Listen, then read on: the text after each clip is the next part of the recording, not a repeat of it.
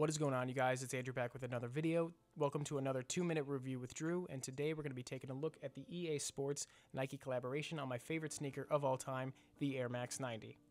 This colorway is nicknamed the Play Like Mad to commemorate the release of Madden 24.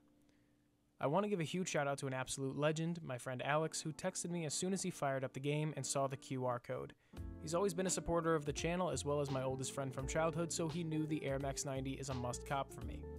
As soon as he texted it to me, I had to try my luck because the banner on the screen stated that only 2,500 pairs would be available to purchase. I'm not sure if there will be a bigger release later on, but if that is not the case and I end up having one of 2,500 pairs, then I'm not mad about that at all. Now, this isn't the first time that Nike has collaborated with EA Sports or Madden to release a sneaker. They've been doing this with Air Maxes for quite a while, but this is just the latest one, like I said, to commemorate Madden 24. This Air Max 90 sports a unique color combination of velvet brown, game royal, university red, and what looks to be pigskin like you would find on a football. And that's a super nice touch if you ask me. The tongue showcases the EA Sports logo because, as we all know, it's in the game. Another shout out to the voice actor whose voice we all heard when we say, it's in the game.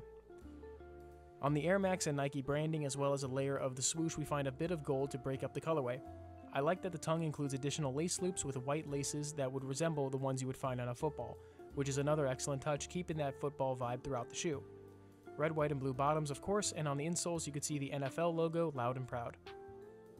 Another great detail I like is the debossed words on the mudguard, Play Like Mad, in case you ever forget the nickname of the sneaker.